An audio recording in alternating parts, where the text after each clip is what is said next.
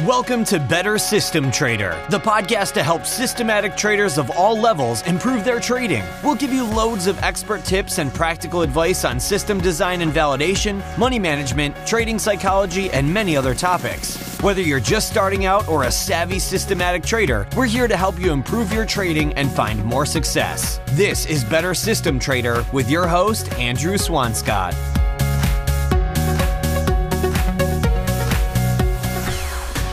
Hi there and welcome to the Better System Trader podcast. Glad you could join us today.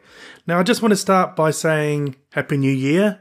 I know it was a few weeks back, but I hope you've had a good start to the year and I wish you all the best for 2019. Now I'm really excited to be sharing this episode with you today for a number of reasons. I think it's very timely considering that this is the time of the year where we make New Year's resolutions, we reflect on where we are and what we want to achieve. Perhaps you've already set some goals and started achieving some of those, or maybe broken some of them. But in this episode, we're going to be talking about what it takes to be the best, or perhaps I should say what it takes to be your best. Now, we're going to be talking about high-performance trading, what it takes to have a successful trading career over the long term. And joining us for this chat is one of the best, Linda Raschke. Now, I'm sure you know already that Linda has experienced a very high level of trading success throughout her career. And, there really aren't too many traders around the world who can say that they've achieved the level of performance, success, and longevity that Linda has. So she's really an excellent person to discuss this with us today. Linda's going to share some stories with us and some really valuable trading wisdom, which I'm sure you're going to enjoy. So let's jump straight into my chat now with Linda. Hope you enjoy it. Hi, Linda. Welcome to the show. It's really great to have you here again. Thank you, Andrew. Thanks for having me back. I think this is the third time, actually, you've been on the podcast. So we all feel very honored to have you here. And, it's always a pleasure to talk with you. Now, firstly, I just wanted to start off by saying congratulations to you on the release of your new book. It's called Trading Sardines, Lessons in the Market from a Lifelong Trader. And I know that you've put a lot of time and effort into that book, and it's a really fantastic book, actually. Do you want to share a little bit at a high level about, what the book is about? Oh my goodness. If somebody wants to go and read the first chapter, they can just go to my website, Linda Raschke, and you can just click on the little banner and then you could read the first chapter and see all the table of contents. But in a nutshell, it's I looked back at my trading career so far, because it's not over yet, and it's 38 years, and I'm thinking, how did I manage to be on the outside of almost every fiasco, on the wrong side of it, I mean, it's really beyond random. And then it wasn't just bad events, being on the wrong side of ugly gaps that nobody could see coming, It was everything else, like getting smacked by 2 hurricanes and, having my World Trade Center. I used to do business 1 block from there. So that was a fiasco. I mean, MF Global. I mean, every major story except for Madoff, in this business, I seem to have my feet mucked up by. And so it was sort of like a little humorous thing like that, because people always like to pound on their chest and brag about their good trades, Yeah, I'm I got a few doozies, that I think so.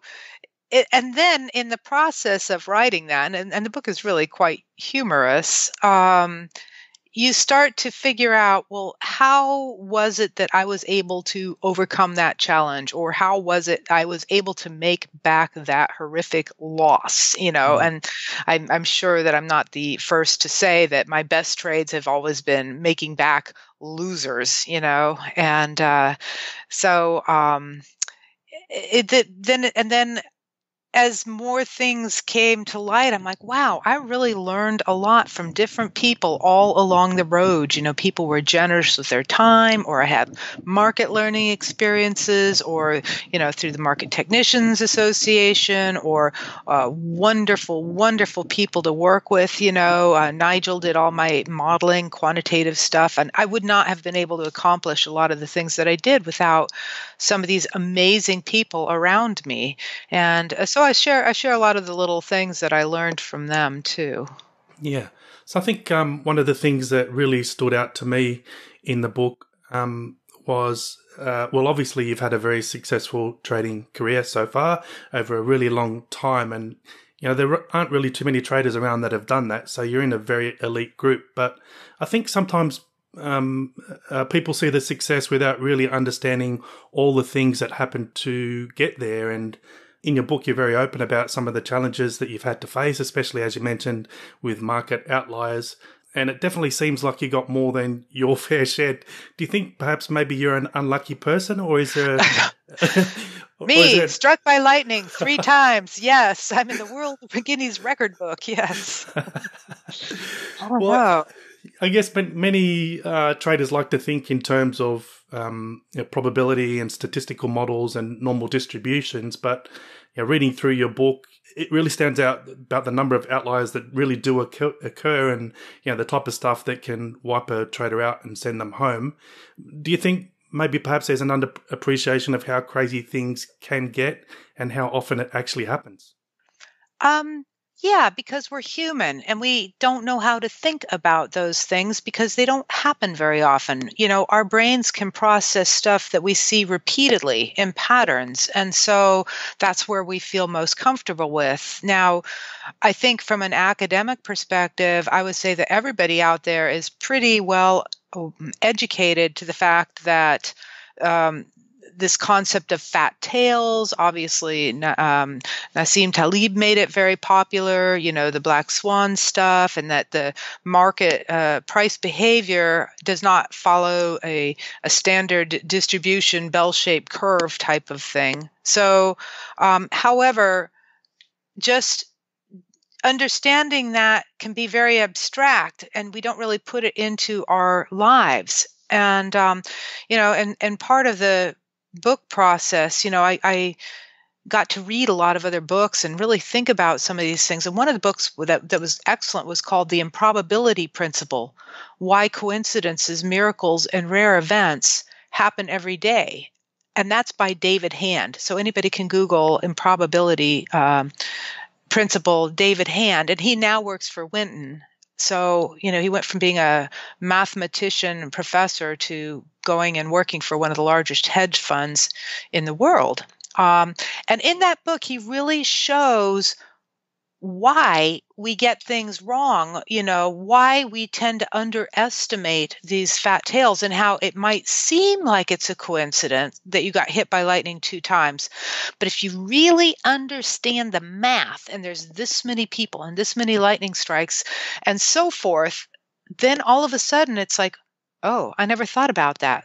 That's really probable. Why is it that you have these cases of people in the United States and a couple might have won a lottery ticket twice? You'd say like, oh, that's impossible, but it happens. And he explains the math and some of these theories why. And it was a really, really interesting read. I would recommend it to anybody just to open your mind, into all the different possibilities out there. Mm-hmm. But what about the role of luck, though? Because we have, got very smart people looking at the markets, and a lot of these smart traders can't see when these outliers are going to occur. So, do you think luck perhaps plays a bigger role in trading results than brains, or more than we'd like to credit it? Well, there's 2 threads on that. Of course, there's the old adage that luck is the residue of effort, right? So if you have good luck, it's because you've been doing your homework and preparation and you're there to capitalize on it when it does come. In terms of the bad luck, that falls back into the camp of it might seem like I'm on the wrong side of every frickin' outlier. But, if I looked at the raw numbers and said, okay, I made 50,000 trades over the last, 38 years, and 10 of those were like being on the wrong side of a horrific gap. It's just that, all of a sudden those gaps are very memorable because they make a big dent into your bottom line. Then you do the math and the real numbers, and it's like, it's within the realm of reality there that this stuff happens. It's just very impressionable upon a blonde, Now that's interesting. The way you kind of reframe that, if you think about it in a larger perspective, I guess it does kind of make sense. But some people have blown up because of these outliers. Now obviously, you've been in the markets for so long. I'm sure you've seen quite a few people come and go. But the reason people blow up from outliers is because they don't understand leverage, and they are using way more leverage than they should, or they have on too big of a position. And that's like long-term capital management. They didn't have to blow up. If they were much smaller, they actually could have ridden out that spike, but they were just way too big. So do you think that understanding of leverage was one of the key factors that has enabled you to stay in the game for so long, or is there other things there that Yeah. I mean, you just don't get so big. I mean, it's really, it kind of comes down to that. Yeah. Now, I've heard you mention before that confidence is really important in trading.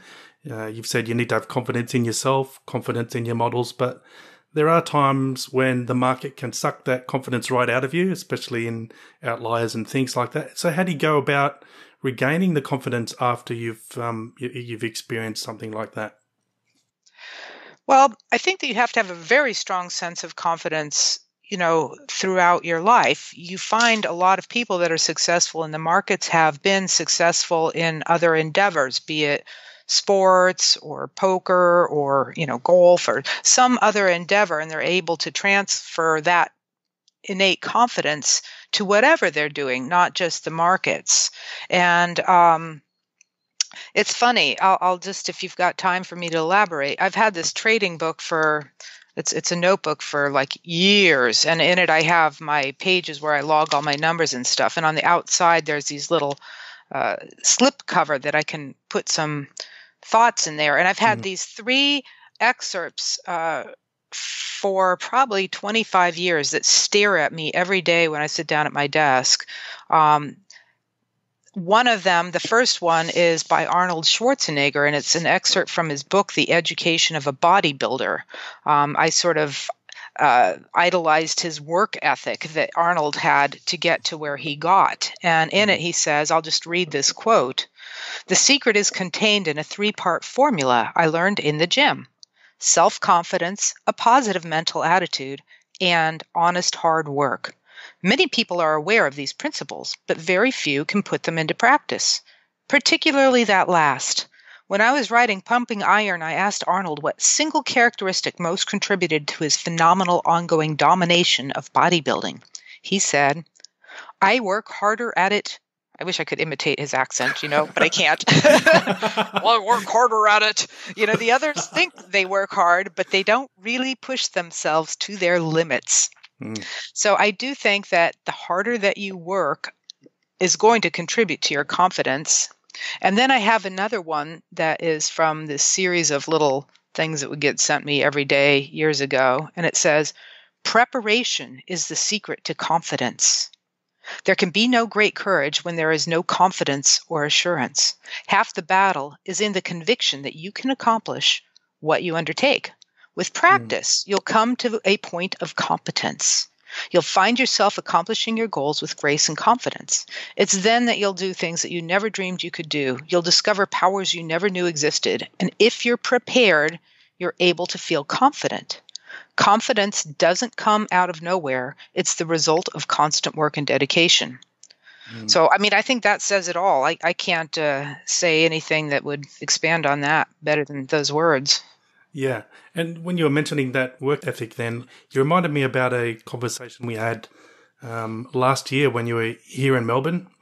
Okay. You were here presenting at the ATAA conference, and we were out for dinner, and you mentioned something to me that really kind of inspired me. I don't know if you recall it, but we were talking about what makes traders successful. And what you said really made me assess my dedication and focus to trading at the time, because I think as humans, we can sometimes take on too many things at once, or we can easily get distracted by other things, or there are things that happen in life that are outside of our control. And sometimes we don't realize that we're in this state where we're trying to do so many things and we never really do anything well. So I know this is kind of an obvious question, but I think it's sometimes we need to hear this stuff about traders underestimating what's involved. Can you give us some insights into how you've actually approached trading in regards to work ethic, dedication, and focus?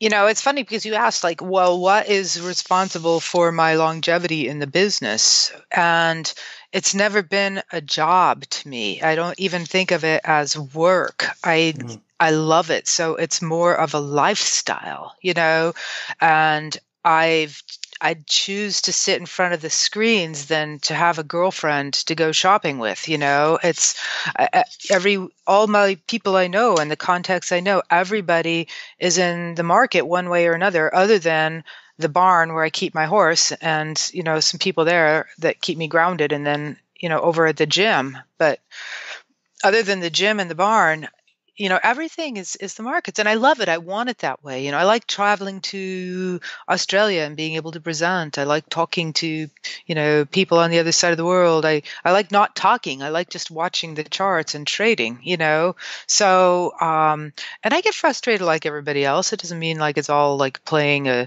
great video game and you're winning all the time. But so I enjoy it. It's a constant puzzle. I'm always thinking up like new little tweaks or ways of looking at things. And just like I was talking about earlier with you, modeling context, some of the tricky gray variables that you get in trying to model context, and how important that can be if you are a systematic algorithmic type of trader. So, it's a tremendous amount of hours. I remember just weekends just sitting and, grinding out research. And then it's not just the research or the markets. It's the mental stuff too. I have little quartz crystals and magic light bulbs and, all these little things, and I take special vitamins and eat a certain way and make sure I exercise at the gym and do all these things so that my brain functions, at optimal performance. And then, of course, you can't just do markets. You do have to have some balance, a way to get your mind off of the markets. I think that you really have to recharge those batteries. That's a big part of the equation. So there's all these little moving parts and pieces. So it's, and that take up time and thought and energy. And you just have to make that choice that that's what you enjoy doing, as opposed to perhaps taking vacations, little things like that. I don't know, I went for 10 years without a dating life. What does that say, I got divorced, yes. Yeah. There was the marriage too. Okay, I guess that suffered, so. Yeah, so I mean, you said there that you like to spend a lot of time researching the markets, and your trading can be a very time-consuming endeavor. But you also mentioned that you ride your horses, you go to the gym, you've got all this other stuff that you do. So it can be kind of tricky to balance all this stuff.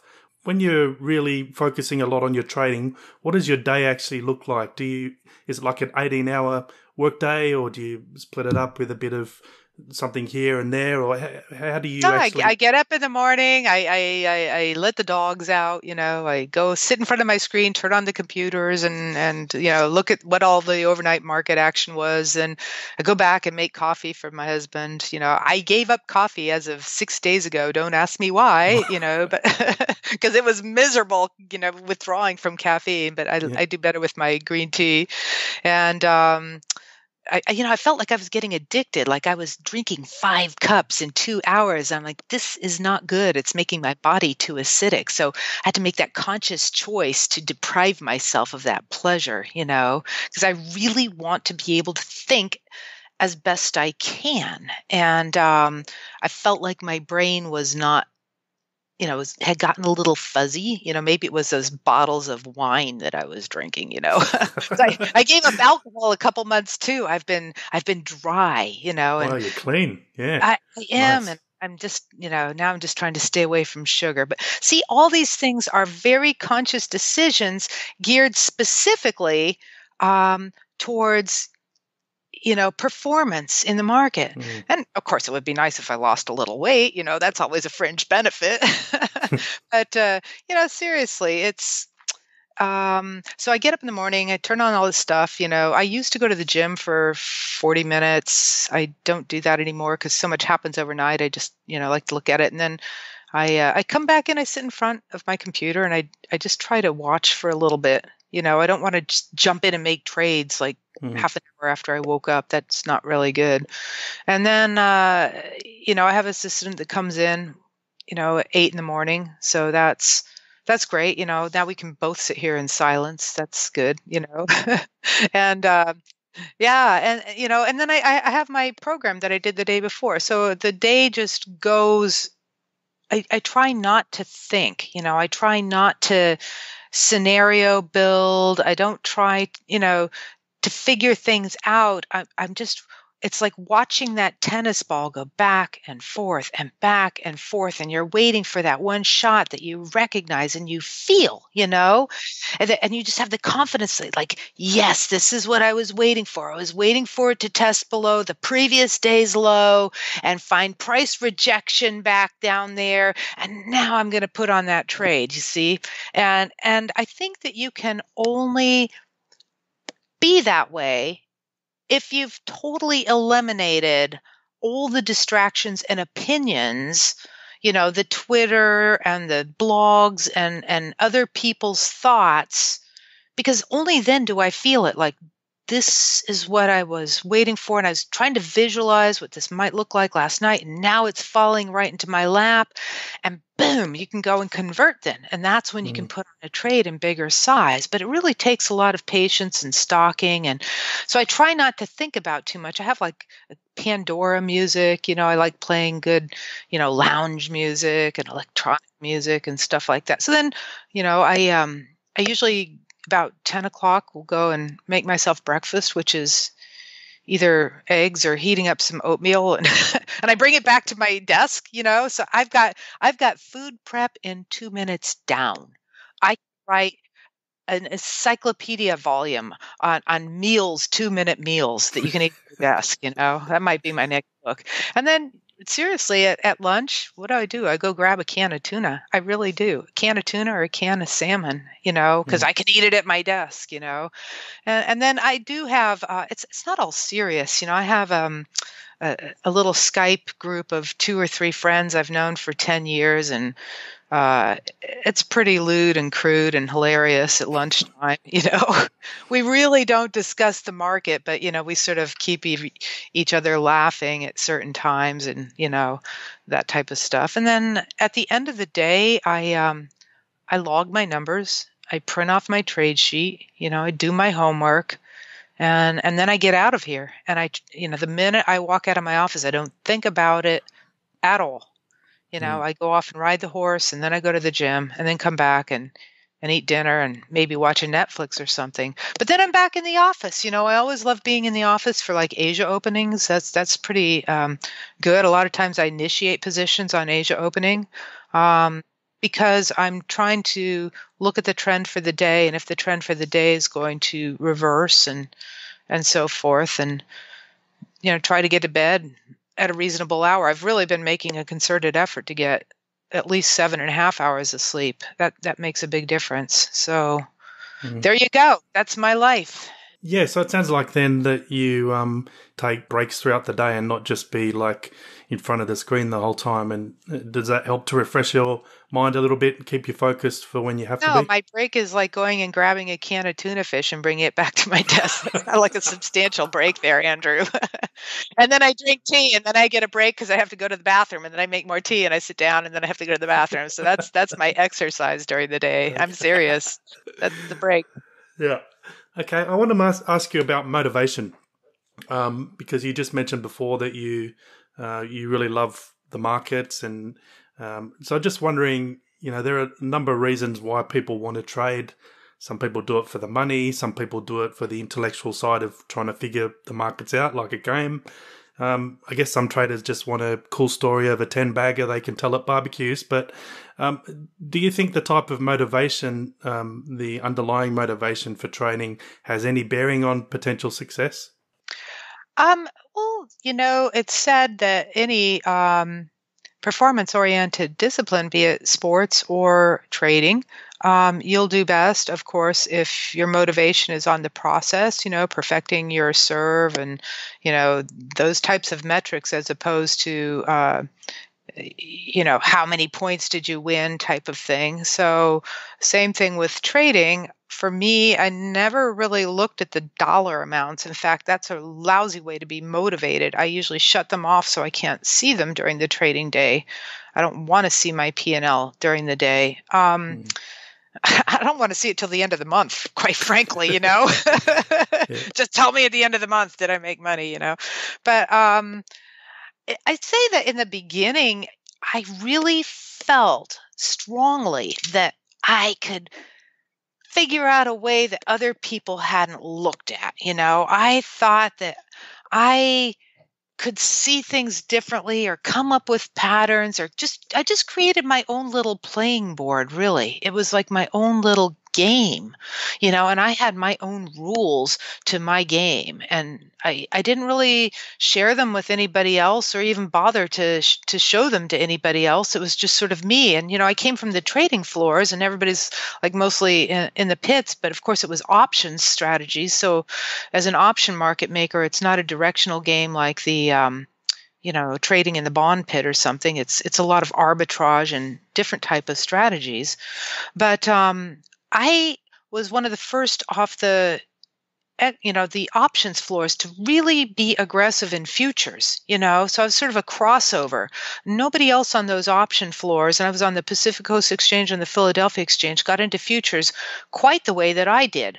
So I didn't really have any guiding voice out there, which was kind of cool. Like everything I did was just like, oh, let me play with this. Oh, let me just like print off, 50 charts and, circle what happened here and there and so forth.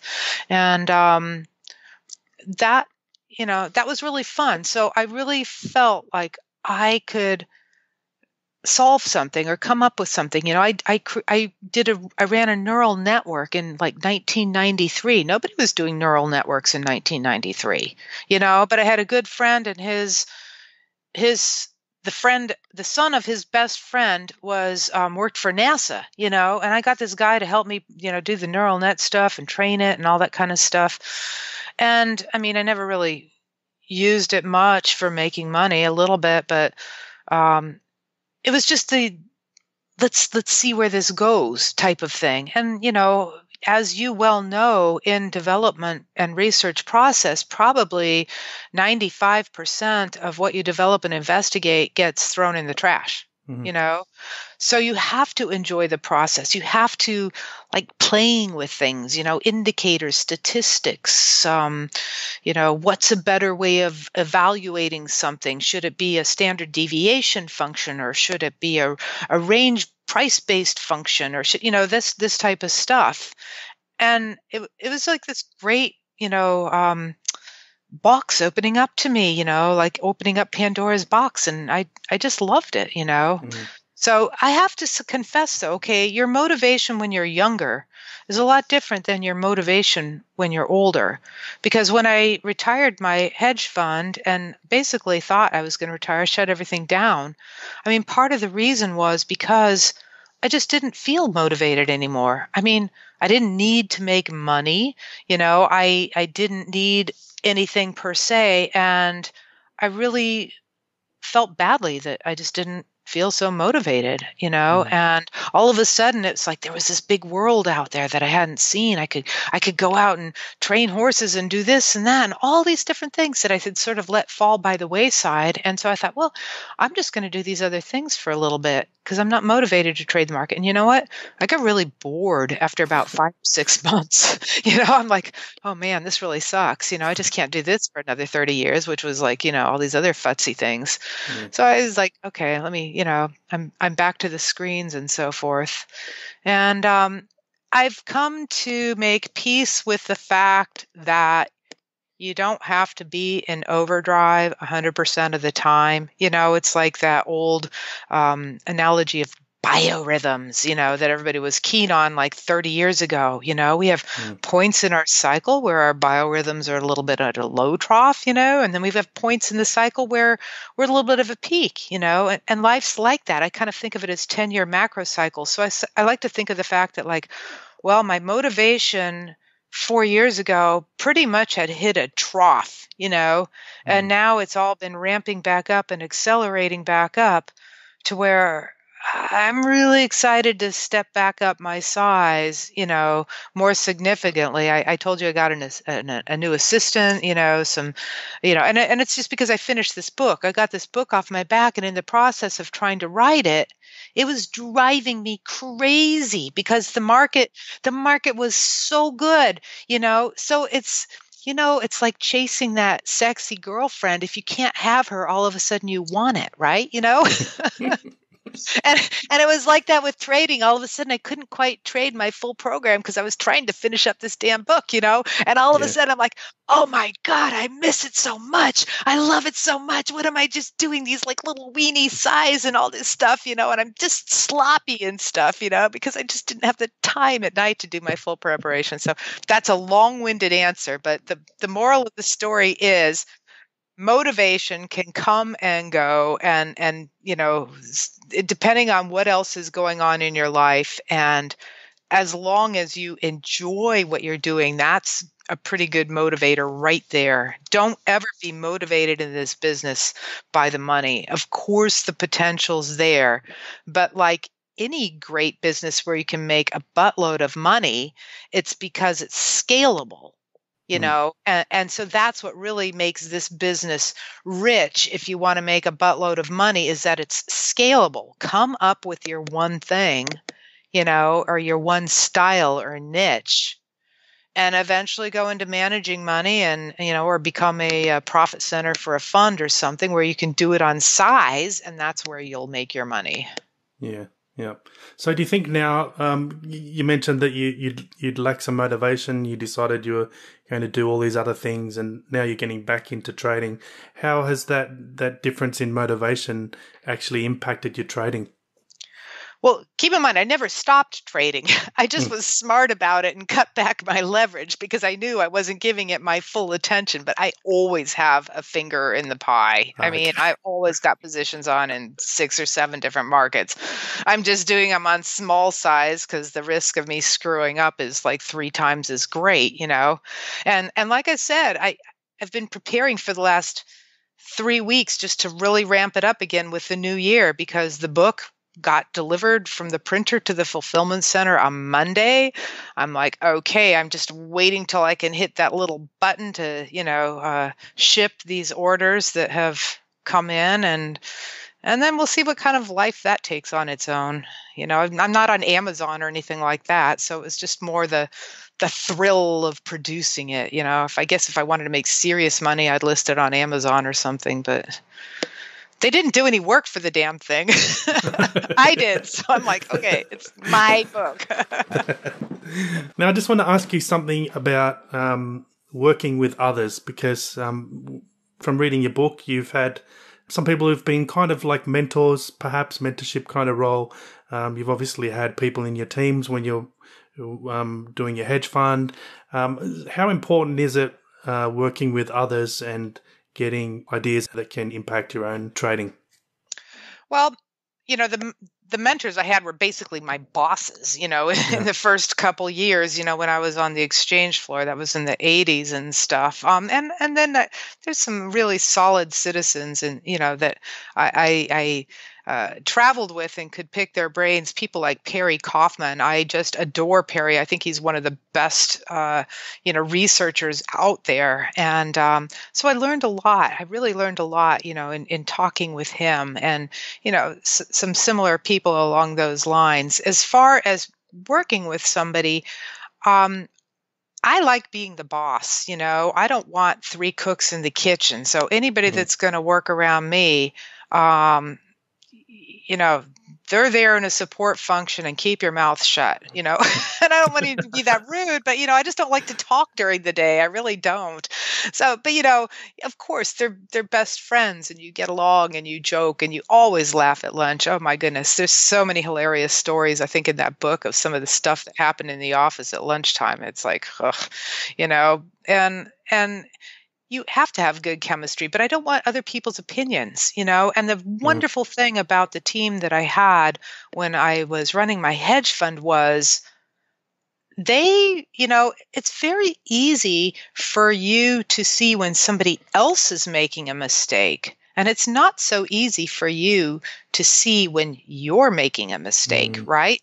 And so even when I was making a mistake or stepping out on a limb or assuming a little bit of risk there, they kept their mouth shut, and, didn't criticize or say otherwise. And that's actually what allowed for me to be able to make back losses so quickly as well, because I had that trade in my blood, in my skin, and I had my roadmap. And if I was a little bit early, I had to trade around that or work around that. They're not going to be in my face about being a little bit early, and nobody's perfect. You're always a little early or a little late, but it just seemed to work. And, it doesn't happen instantly. I had a lot of people come and go, a lot of different interns, a lot of different assistants. And, as long as I always felt it important for somebody to feel that they were bettered after they left my office,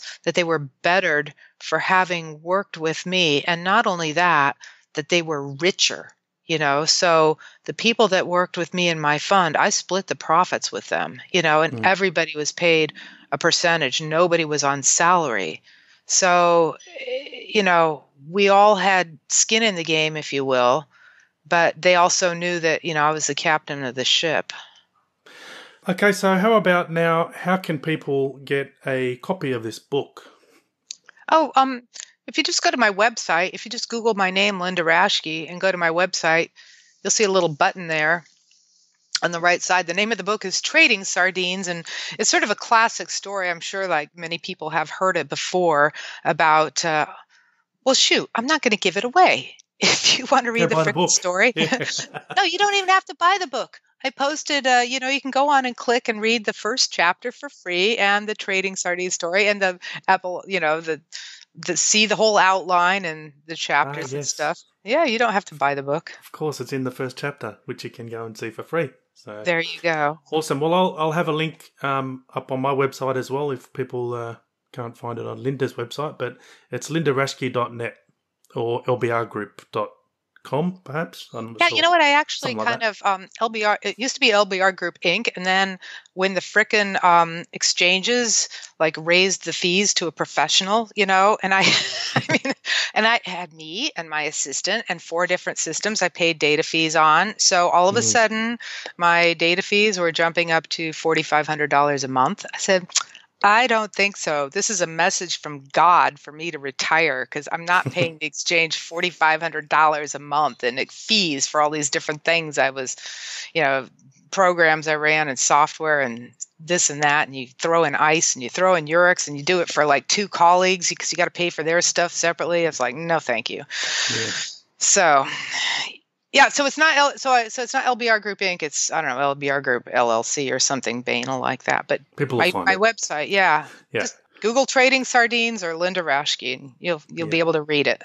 Yeah. Now I want to finish up with a bit of a cliche question here, Linda. But I think once people read your book and they get to know your life story even more, it might be a little bit more insightful. But the question is this. If you had to start all over again, is there anything that you'd do differently? Yeah, I'd probably take a few more vacations. I mean, seriously, I put myself under some really ridiculous stress levels that I didn't realize how much damage it does to your body, and it really does, irreversible damage. So I would probably be a little bit more mindful not to do the stress level game again. All right. Well, thanks for your time today, Linda. It's been really great talking to you again. It's always insightful. Do you have any last words of advice you'd like to share before we finish up for today? No, I just wish everybody a fabulous 2019. Just take one day at a time. That's my advice, one day at a time. Yeah. And find some balance, right? Oh, well, without saying. Yeah, there you go. But not while the volatility's good, you know. When the going's good, stay with it, right? Yeah, exactly. All right, well, thanks again, Linda. It's always a pleasure to talk to you, and I wish you the best for 2019 as well. Thank you, Andrew. Good night. Cheers. Bye. Okay, well, that's it for this episode. Thanks for listening. I hope you enjoyed the show. Come on over to bettersystemtrader.com. That's where you'll find all the previous episodes, all the transcribes, all the show notes, and all the free weekly trading tips. bettersystemtrader.com.